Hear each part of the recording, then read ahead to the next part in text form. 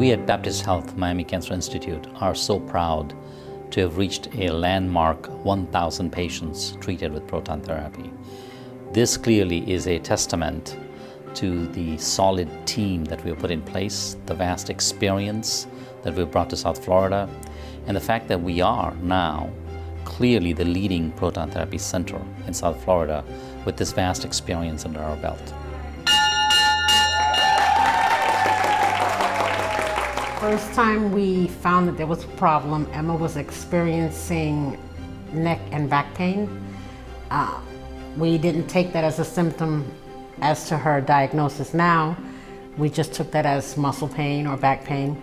Went through a series of doctors and ended up being sent to the ER.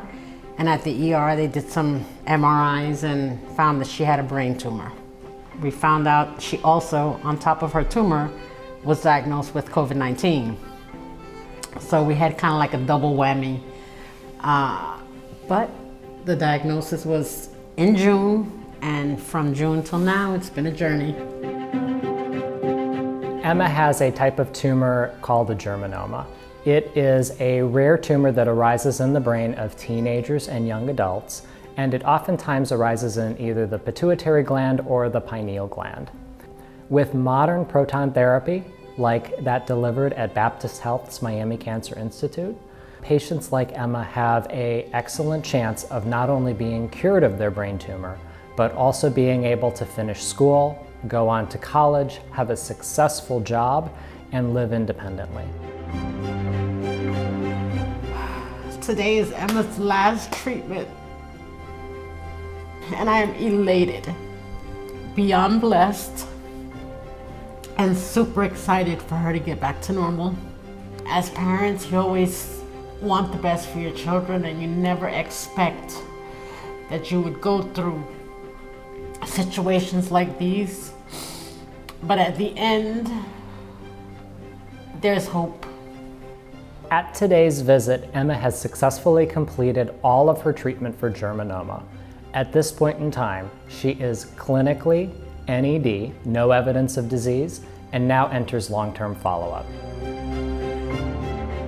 I don't know how I feel, to be honest. I think that, I'm definitely excited, but I'm happy and I'm sad at the same time, because I think the sad part comes in because I am gonna miss Miami Cancer Institute.